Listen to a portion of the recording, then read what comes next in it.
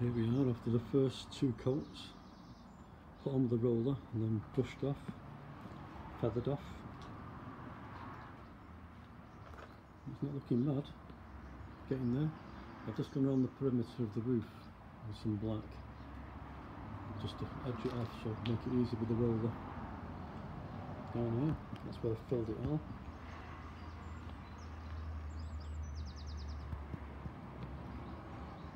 But yeah, overall it looks pretty good.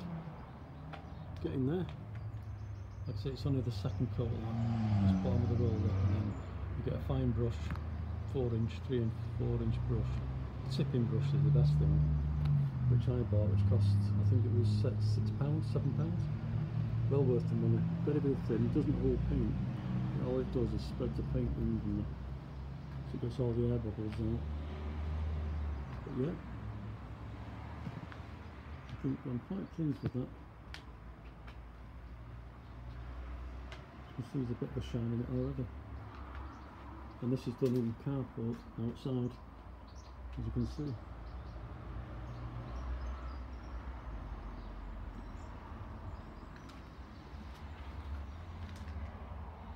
And I'm going to do the roof next, but I won't be doing that today.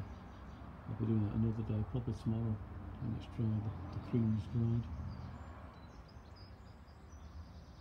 Oh, and the second coat I thinned down slightly with, I think it's called PDA, they supply, it's Craftmaster paints I'm using. And they supply something that slows it down from drying, because sometimes it dries too fast. This makes it a bit easier to put on and get an easier, I should say, shine. Well, I think that's what it does, but it seems to work better. A lot easier to put on. It's not as thick and gooey. Okay. So next time I'll be painting the third coat.